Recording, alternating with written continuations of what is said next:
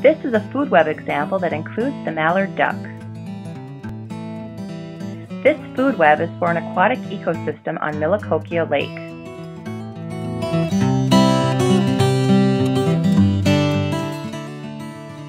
This diagram shows a simplified food web for the mallard duck. Notice that the sun is included in the diagram. Producers, plants, grasses, algae, and sedges use energy from the sun to make starches and sugars that they use for food. Primary consumers eat producers. Primary consumers in our food web are the freshwater clam, aquatic invertebrates, otherwise known as water bugs, the mallard duck, and minnows. Secondary consumers eat the primary consumers. Secondary consumers in the food web are the minnows, dragonflies, and mallard ducks.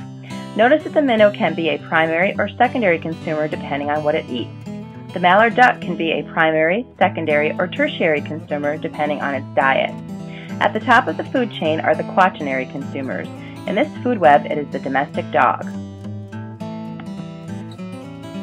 This diagram shows a food energy pyramid. At the bottom of the pyramid, we have the producers. As we go up each trophic level, notice that the pyramid gets smaller. This is because each time energy is transferred to the next level, most of the energy is lost in the form of heat. In fact, only 10% of the energy is transferred from one trophic level to the next.